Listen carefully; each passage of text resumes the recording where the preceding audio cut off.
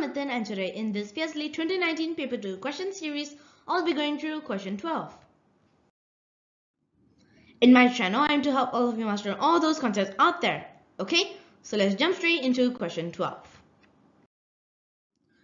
Okay, this is question 12 and this question is testing us on graph and rates. Okay, so first, let's read the question for part A.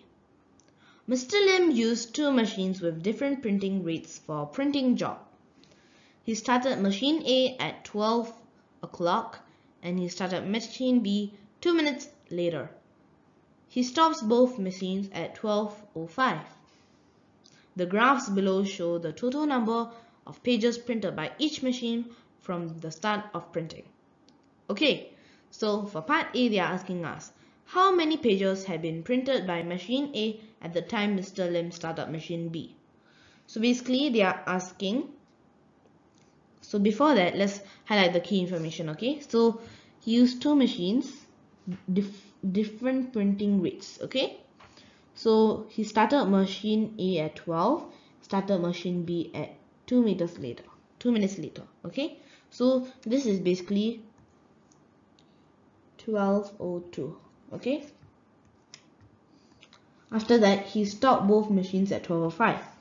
The graph below shows the total number of pages printed by each machine from the start of printing.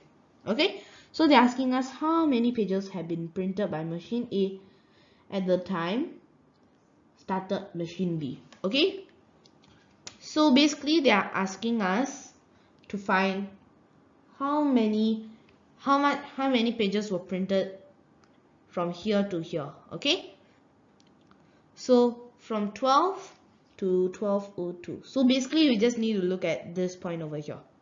Okay, and many students have this misconception that, okay, so 12 o'clock, right, I printed 0. Okay, at 12:01 I printed this many, and then at 12:02 I printed this many, and then when they are asking for 12:02, right, they actually add all of them up. They add 12:00, the number of printed, then 12:01 they add the number of printed, and then they also add 12:02. Okay, but this is actually wrong.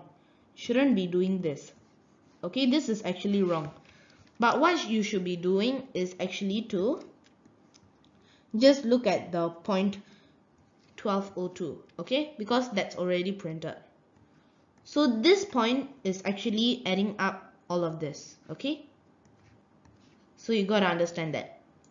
So first we need to find the value of each line, right? So let's look at each line. So this is 1 line, 2 line, 3 line, 4 line. So there's 4 line. So first I told you must find the difference, right? 50 minus 0. So it is 50. After that you must look at the number of gaps. So there's 1 gap, 2 gap, 3 gap, 4 gap, 5 gap. So there's 5 gaps. So must take 50 divided by 5. So it will give us 10. So each line is 10. Okay, so I think you understand that. So let me write down here. So for 12:01 is over here, right, this point. So it's actually 2 lines above 50. So it should be 70. Then for 12:02 it's over here. So it is 1 line below 150. So it should be 140. So for part A, the answer is 140 because this is at 12:02. Okay, so I hope you understand my explanation. Okay, let's move on to labeling all of them. So here it is 1 line above 200, so it should be 210. Over here it is 2 lines below 300, so it should be 280. Over here is 350. Okay, after that let's take a look over here. So each line is 10, right? 1, 2, 3, 4. Let's just check the number of lines and the number of gaps. 1, 2, 3, 4, 5. Okay, so it's correct. Each line is also 10 over here. So let me just label them up. So 12:02 0, 0. Okay, and then at 12:03 it is 1 line below 100, so it should be 90. And then at 12:04 it is 1, 2. So it is 2 lines below 200, so it should be 180 and 100, 180, right? And then over here it is two lines above 250, so it should be 260 and 270, right? So this is 270. Okay, so I think I'm all correct. Okay, so I hope you understand this so far. So now let's move on to looking at part B. So this is part B. What was the total number of pages printed by the two machines from 1200 to 1205? Okay, by the two machines. Okay, so what was the total number of pages printed by the two machines? Okay, so like I said for part A, we just need to look at the top parts. Okay, so we just need to add up 350 plus 270.